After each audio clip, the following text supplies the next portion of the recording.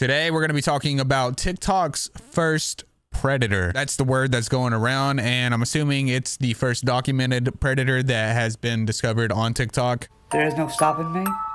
There is no stopping the storm, the fire that is the bidet.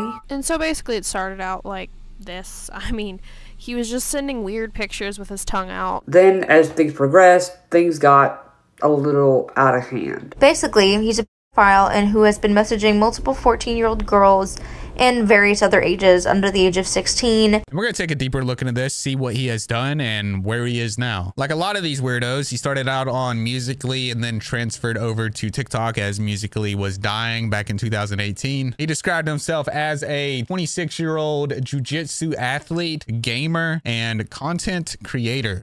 But he would say that he just started all this because, well, he was bored at first and saw TikTok on Facebook and decided to check it out. And he found an interest for it and decided, you know, maybe I got something here. I could entertain people. I just had this little drive. I just want to help people and make them laugh, give them a laugh, make their day a little bit better. Back in 2018, I started TikTok, Musical.ly at the time. I started it to... At first I was bored. I saw it on Facebook. I was like, oh, that looks really cool. Let me give it a shot. Then as I got into it and started enjoying it, I wanted to find an outlet to entertain people. And so that's what I did. I started entertaining people at the, you know, me being the butt of the joke, you know, making cringy videos and me just not really caring what people think, just to maybe get a smile or a laugh or two out of people. And I did so successfully, very well. You know, not to toot my own horn, but I did really good. Then as things progressed, things got a little out of hand. And don't let the way he's portraying himself to you here fool you, because he acts innocent, but in reality, he's doing some really bad things. However, he has this formed in his head. He sees himself as not doing anything bad at all. He makes himself sound like he was just on the internet and things just got out of hand on accident. I don't know how this happened. And these entertaining videos that he spoke of was basically just him dancing.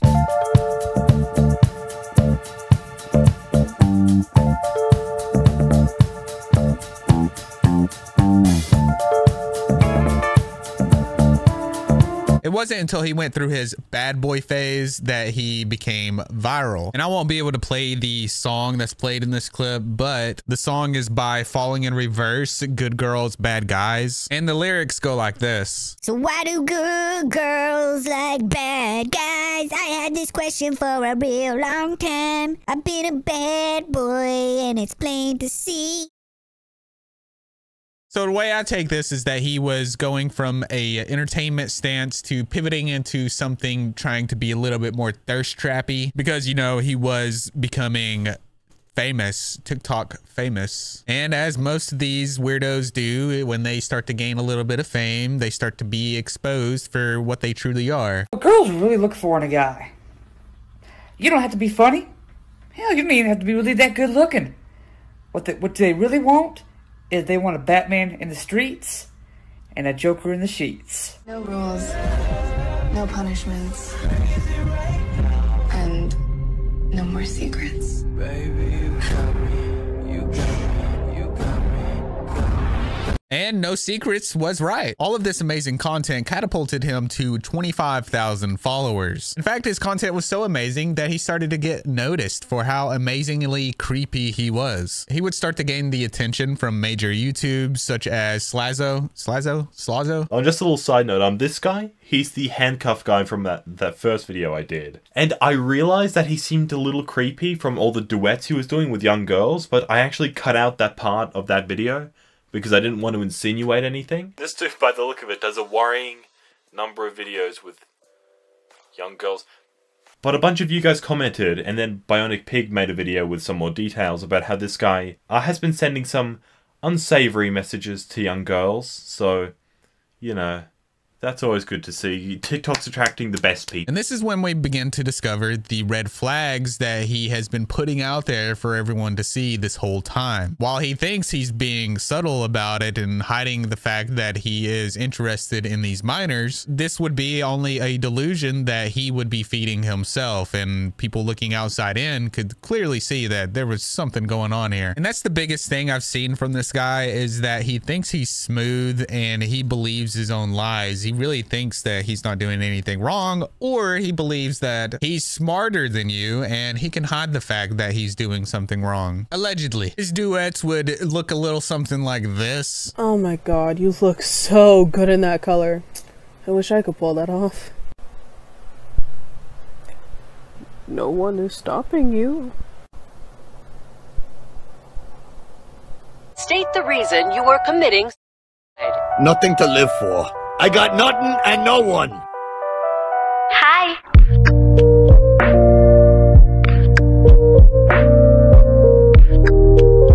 And the videos get worse, but for the sake of YouTube monetization and your eyes, I'm not going to be playing those videos. Plus, most of them have been taken off the internet. Joy! Look at Joy! Joy! Hello, Joy. Look at that face. Look at her.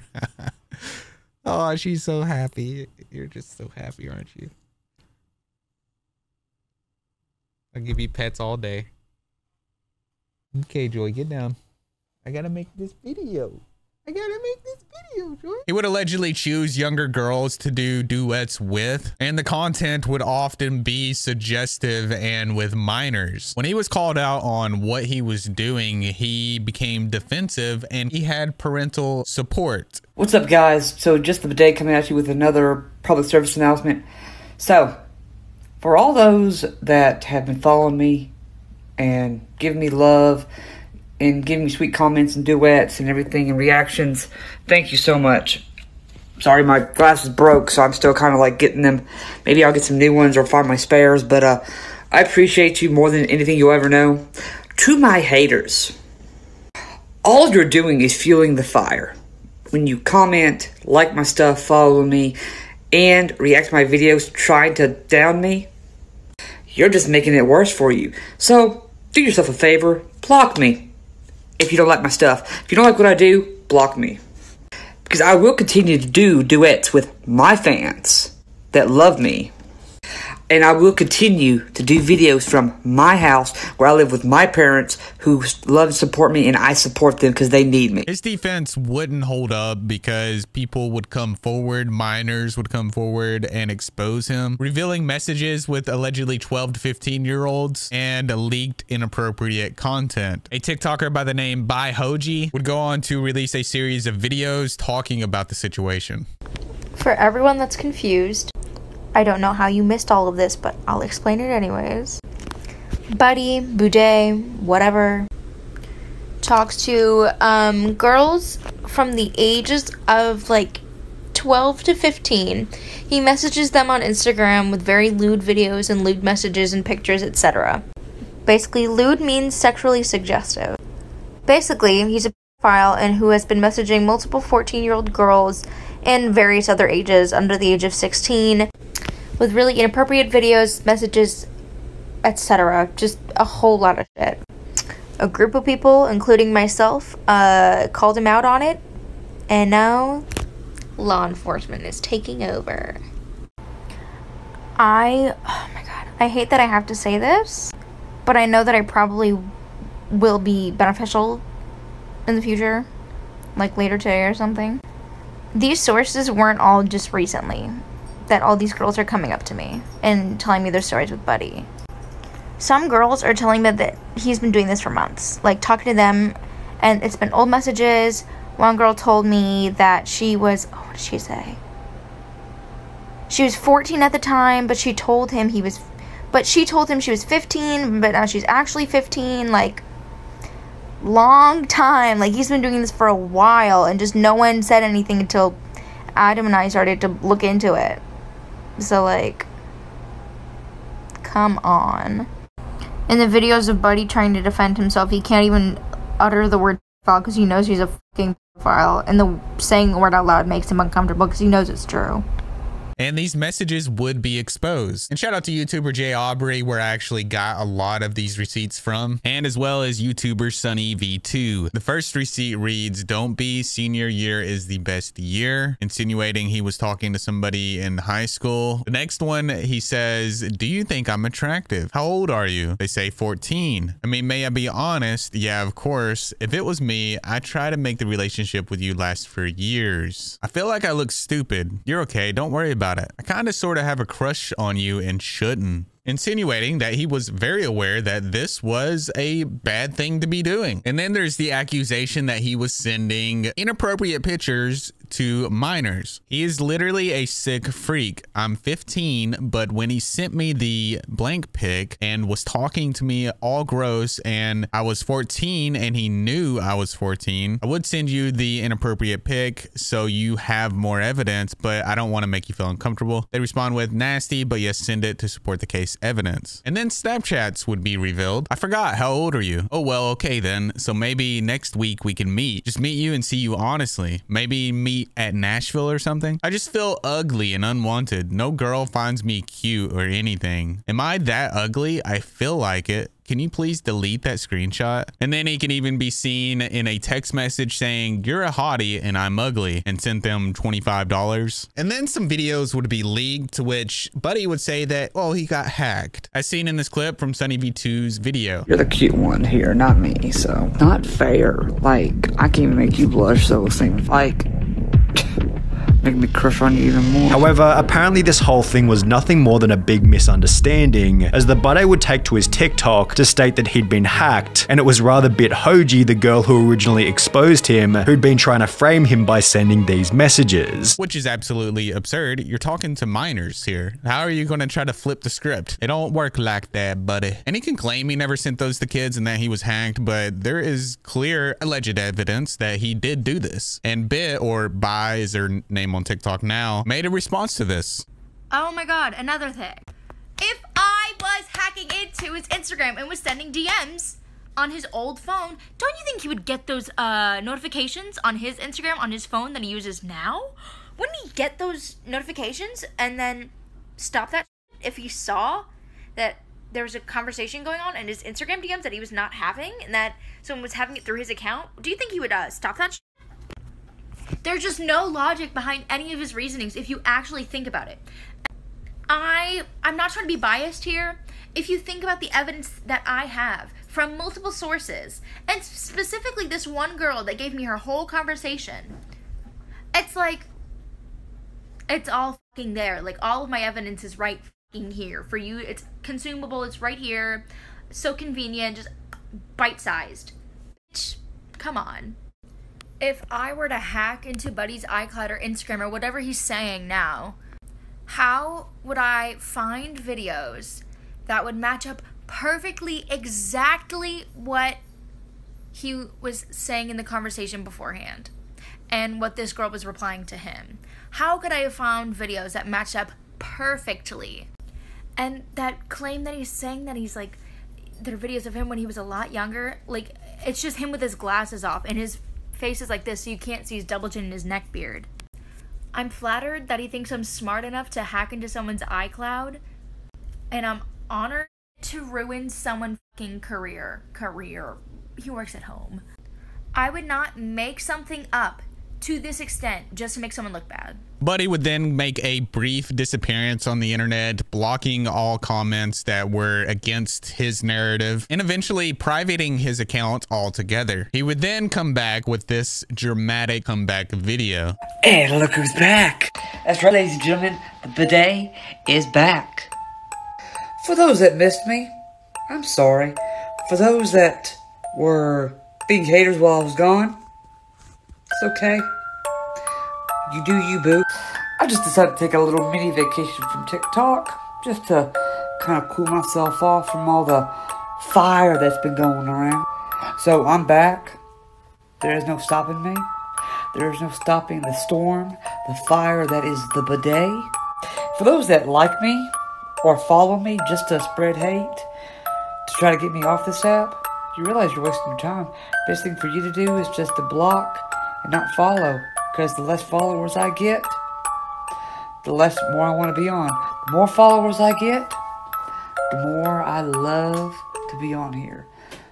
Even if it's just to piss you off. But this mirage would soon be devoured by the mountain of evidence that would soon come forward. Alleged evidence. He would allegedly continue targeting minors, sending them pictures, saying things like cute. I was gonna say, don't have to cover up for me. You're cute. Bro, I think she's covering up because you're creepy as hell. And she's a minor. I'd love to get to know you more. I wish I was there. Ha ha. I'd want you. You're beautiful. I kind of like you. You'd be a good girl. 16, right? And you could see in that last Snapchat, he was clarifying that they were 16, meaning he was hoping they were 16. But when asked in a Q&A, they would ask, when dating someone, what age range do you typically choose? He would say 18 to 36. Probably seeing this as an opportunity to clear the air. Someone would ask, how do you feel about all the allegations towards you? He would say, it's all bull. Are the allegations true? Nope. But he would then take to Snapchat to further respond to some of these comments being made about him to defend himself, saying, Girls that I did duets with, yes, I did duets. They asked for those duets, first off. It was not meant to be sexual or anything. They weren't supposed to come off that way. The FBI has already investigated me. They came to my house back in 2018 when all that happened. They were just asking me stuff about TikTok and what it was, and that's it. Now, clearly people were getting fed up with this and something needed to be done, so the community started to take a little bit more action. A YouTuber by the name Jadica would pose as a 16-year-old, and she would upload this video interview with a P-word, Buddy Haynes. I found his Snapchat and I started posing as a 16-year-old to try and catch him in the act of the that he's been accused of, which I learned is actually not an accusation. It's complete truth. Yeah, so he told me that it was okay for us to flirt, but we could not date because of distance and he could get in trouble for my age. So he knows what he's doing is wrong, but he's okay with flirting with me and saying some pretty weird shit. So basically it started out like this. I mean, he was just sending weird pictures with his tongue out and just like videos of him flipping his tongue in suggestive ways, and I was like, well, do you want to start flirting then, or what is this? And he was like, I am flirting. So I guess this is actually his idea of flirting, which is interesting, I suppose. And here is where I was like, well, you know, I'm not really all that experienced in flirting. And he said that I can practice on him, and then that's when he said really about me saying, oh, I'm not that experienced in flirting, you know, I'm like a 16-year-old girl, so. And then here I told him that I was bored, and he said he could make it better, and then I asked him what he meant by that, and he said, oh, well, I'd probably make out with you, haha, or whatever. I can't remember exactly, but yeah, he said that at some point.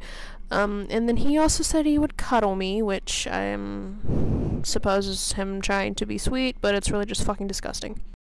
And I don't remember why, but at some point he said this, and I was like, okay, well, what do you mean by that? And he said, don't need you falling for me. So I guess that means he couldn't tell me because I would fall for him, and this was my actual response to that.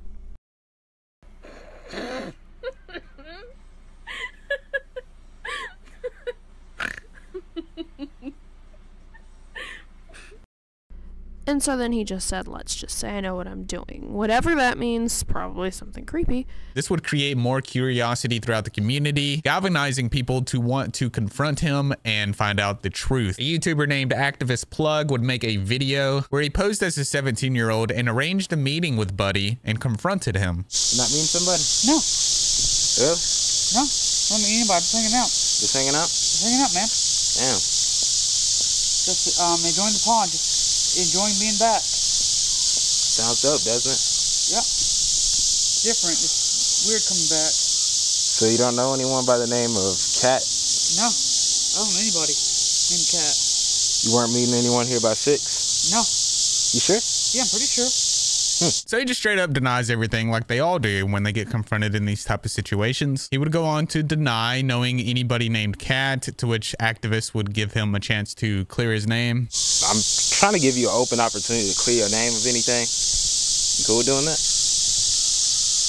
Honestly, if I'm not going to do it for information overload, no offense to you, why do you think I would do that for you? No offense to you. I mean, it gives you an open opportunity to get rid of everything, really. Honestly, I tried doing that, and all it did was cause more commotion than what it's worth. Yeah. So honestly, I'm not interested, but I do appreciate the opportunity. You got like proof, like going against anything anyone said? No, I honestly don't. But the only thing that I can answer some of your questions. That's the only thing that I can answer is one, I did not go to jail. So he feels very secure in saying that he didn't do anything wrong because, well, he didn't go to jail. So therefore, it's impossible that he did anything wrong. When you had said that one video that was going around, that you know which video I'm talking about. Yeah. You said it was from like 2 years ago, right? No, that was the dick picture was from 2 years ago. The alleged dick picture. That's a picture from 2 years ago. Okay, so could you possibly prove that in any way?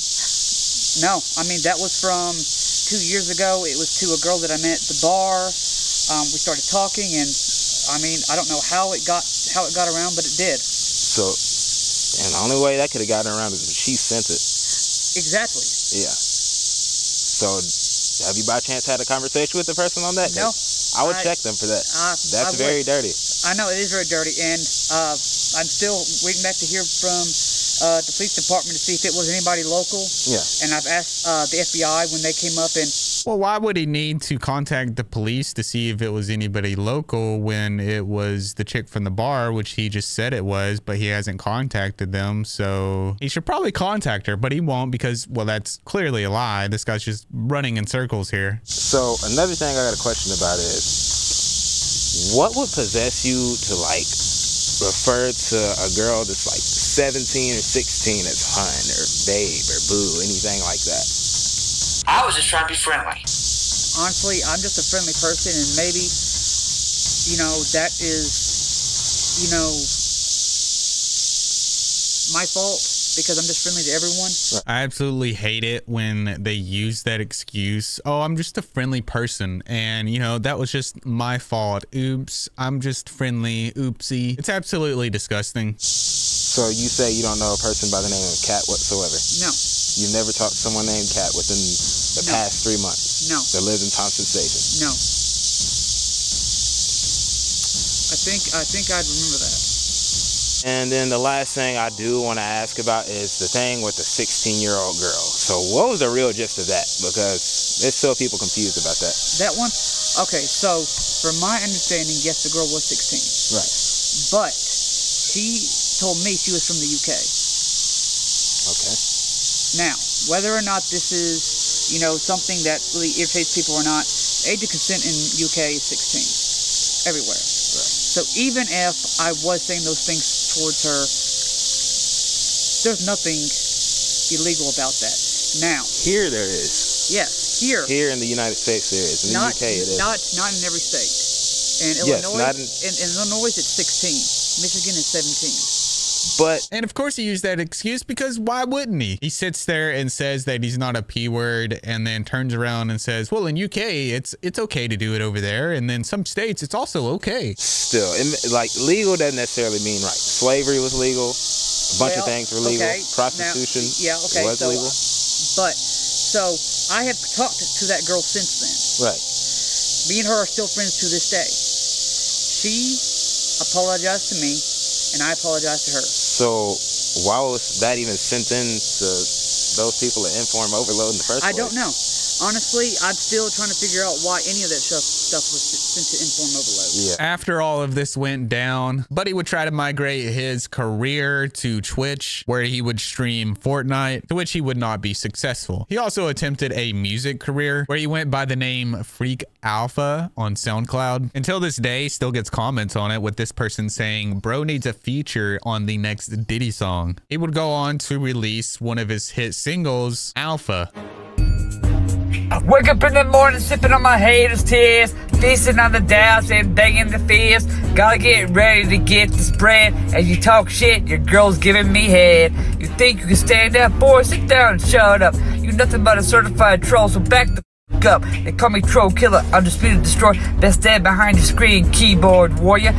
I shine so bright, has to live off my energy. When I get done with you, you won't even be a memory. I'm alpha, best hands down, and better than the rest. Give me paper, pen, and I'll pass any test. I'm the greatest thing since bottled water. You're gonna need to use it because it's about to get hotter. And it goes on for like another 4 minutes or so. But that line right there, I'm the greatest thing since a bottle of water. I mean, that's pretty fire. And he also tried to make a return on a YouTube channel called Papa Freak, but to no avail. And that's where he posted this video clearing the air. What is up, guys and gals, the Freak Show fam? Have no fear, the man, the myth, the legend, Papa Freak is here.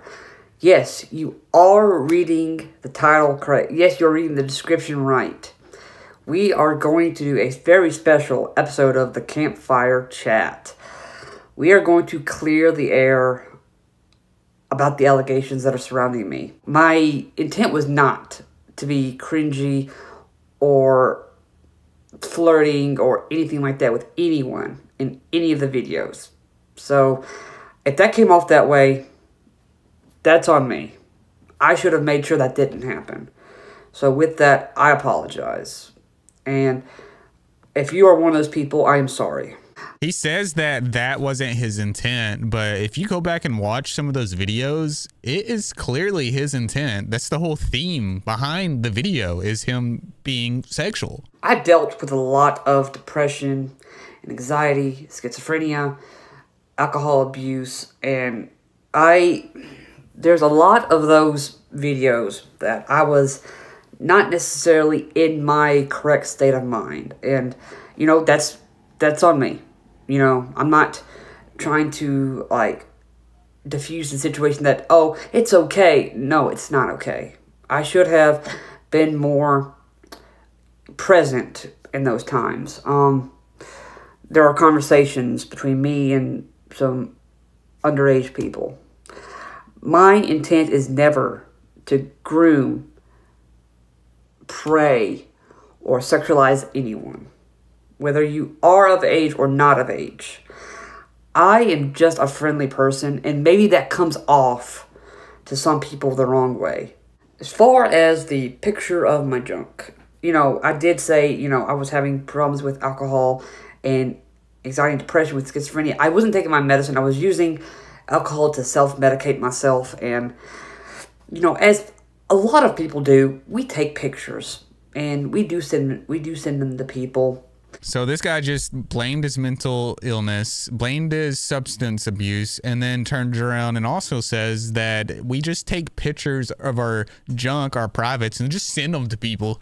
It's actually crazy what comes out of some people's mouths. As of now, Buddy hasn't been seen around on the internet ever since he posted that, but it's important to keep spreading awareness on this and keep an eye out for his reemergence, because it is inevitable. Maybe he's just waiting for all of this to just blow over, or maybe he's on an alt account, who knows. But now you're informed and aware of his presence, so keep an eye out. Shout out to two of our newest Patreons, Sherry and Stir. Thank you for becoming a Patreon, and shout out to our other Patreons, Leah, Kathy, Mandy, Lexi, Kat, Siri, Jess, Darian, Dawn, Cyber Katie, and Repzilla. And one final huge thank you to our top tier Patreon, Lucy Dixon. Thank you so much for all the support, and I'll see everybody in the next video.